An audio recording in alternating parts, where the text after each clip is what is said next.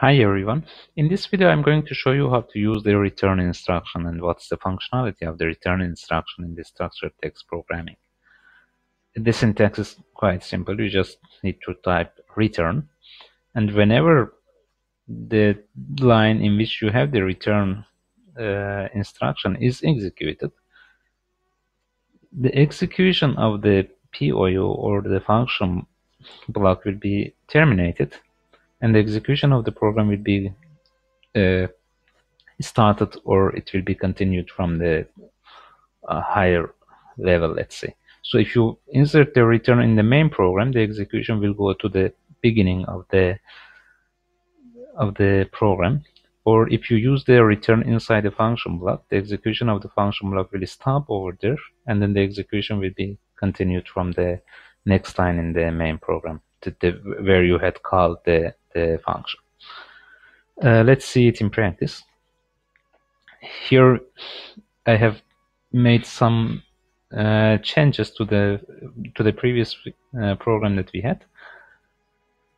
Still, I have the if reset then timeout equal to 10 here, and at the end of the program as well here.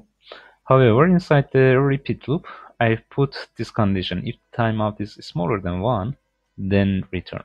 So this will cause returning to the beginning of the main program, which is here, the PSE_PRG.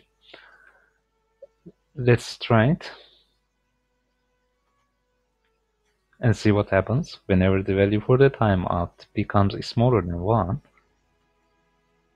Okay, let's run and change the value of the start to true. So here the value for the timeout decreases by 1 each time, and then at some point it will become 0.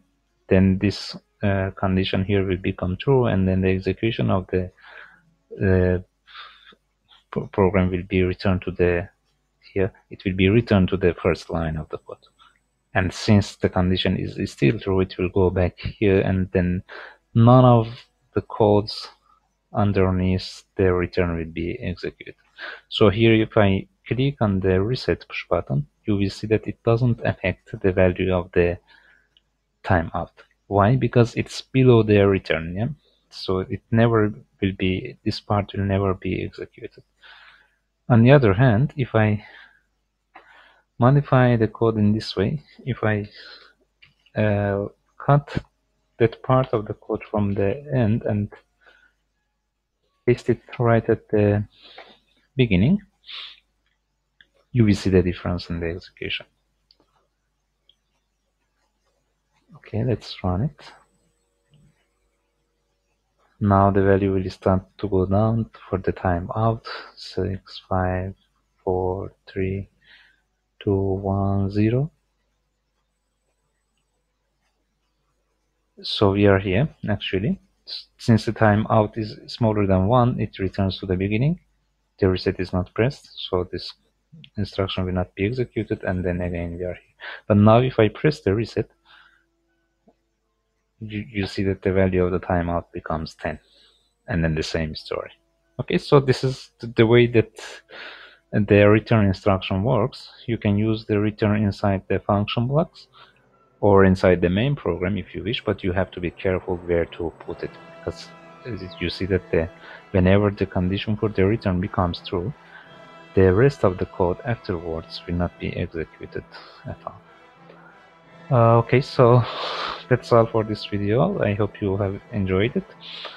Thanks for watching, and don't forget to share the video if you think that it would be useful for someone else to watch.